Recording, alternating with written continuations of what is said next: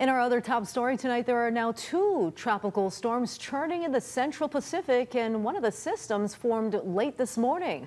Our First Alert weather team is tracking the conditions, and meteorologist Drew Davis joins us now to tell us what to expect. Drew. Hello, Steph. We've actually had one of those tropical storms be upgraded to a hurricane. Hurricane Iona, the bigger system right there, is actually going to continue churning further to the west and south of the island chain. So we've been tracking the tropics since the beginning of last week. We were giving you the first alert that we're entering a little bit of an active weather pattern when it comes to hurricane season. Hurricane Iona right there, Tropical Storm Keli, they both formed in the central Pacific and have been given Hawaiian names. Luckily, both of these systems are going to stay well away from the island chain. So we've been tracking the tropics very closely. Again, this is Iona and Keli, and there's even the potential for another system to spin up just behind Keli to its east, so we could even be seeing Lala as we're going forward. Here's the latest tracks from the Central Pacific Hurricane Center. Hurricane Iona right now is a Category 1. Tropical Storm Keli expected to stay at tropical storm status. By tomorrow morning, this is around Tuesday at 8 a.m., Iona could potentially get to a Category 2 storm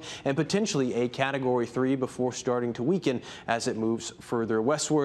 And like I mentioned, it's an active weather pattern for the tropics. There's an area just in the western portions of the East Pacific that has a 60% chance of development over the next 48 hours by the time we get to Wednesday, and then another system in the far East Pacific with a high chance for development. I'll give you a further breakdown of our local forecast coming right up. All right. Thank you very much, Drew.